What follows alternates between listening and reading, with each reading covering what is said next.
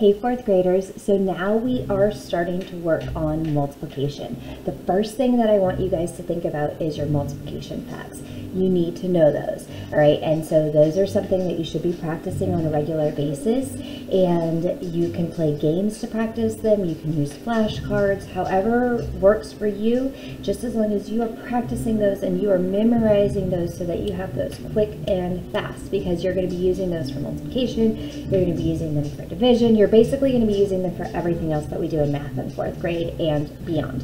So you want to make sure that you really know those multiplication facts. Okay, so that's the first thing. Now, our first lesson, our first couple of lessons in math and multiplication deal with using a really cool thing that we can do with multiplication. It's called front-end multiplication. And I'm going to show you what that means. Okay, so let's say we have 6 times 7. And we know that 6 times 7 is equal to 42. Now, I can use multiples of 10 to help me figure out bigger multiplication facts. So if I just add 0 to the end, and I have 60 times 7, I'm still looking at 6 times 7 is 42, and then there's 1 0 there, so I add 1 0 to the end, because I'm dealing with multiples of 10, and every time you're multiplying by 10, you add zeros to the end, right?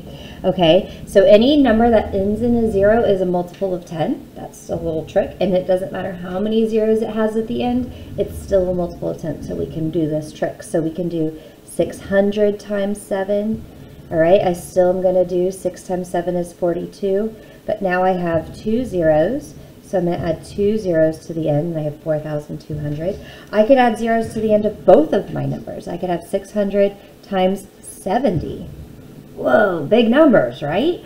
But I'm still doing 6 times 7 is 42, and now I'm going to count my zeros on both of my factors. These two numbers I'm multiplying together are my factors. Okay, so both of my factors, and I have 1, 2, 3 zeros, so I'm going to add 1, 2, 3 zeros to the end, and I got 42,000. But I did that so fast, right? I did it so fast in my head, and that can help us then when it comes to estimating, when it's multiplication. Okay, so let's say I see 52 times 37, and I want to find an estimate for 52 times 37. Well, I'm going to round these to the nearest 10, so this is going to go to 50, and that's going to go to 40. And now I can do quick estimation in my head. 5 times 4 is 20. And then I have 2 zeros, so I have to add 2 zeros to the end. So 52 times 47 is about 2,000. And remember, estimation is a really handy tool. If you're having to do some fast math and you don't need the exact answer, estimation is great. Remember, estimation is not giving you an exact answer. And one thing I want to caution you about is you're only going to want to use estimation on problems that tell you to use estimation. So if a problem doesn't tell you to use estimation, then you need to use one of your strategies that we're going to be learning in later lessons about how to find the exact answer. Okay, so let's look at another example of using estimation. I'm going to do it down here so we have space. Okay, let's say I have 4,362 times 9. 4,362 times 9. Well, 4,362 is pretty close to 4,000. And then I'm not going to round my 9. I'm going to just keep 9. Okay. 4 times 9 is 36. And then I have 1, 2, 3 zeros. So I add 1, 2, 3 zeros. So 4,362 times 9 is about 36,000. So again, really cool trick.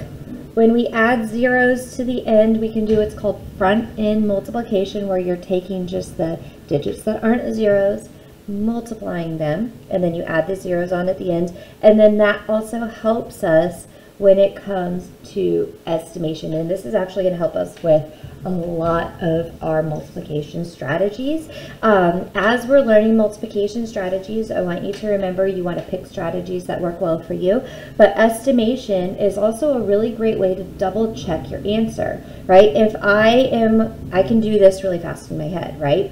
Okay, this is close to 4,000 times 9, 36,000. If I multiply this actual number and I get something that's way far away from 36,000, I'm probably wrong. Okay, so we can be like, oh wait, if I estimated that I got 36,000, but when I multiplied it for real, I only got 3,279.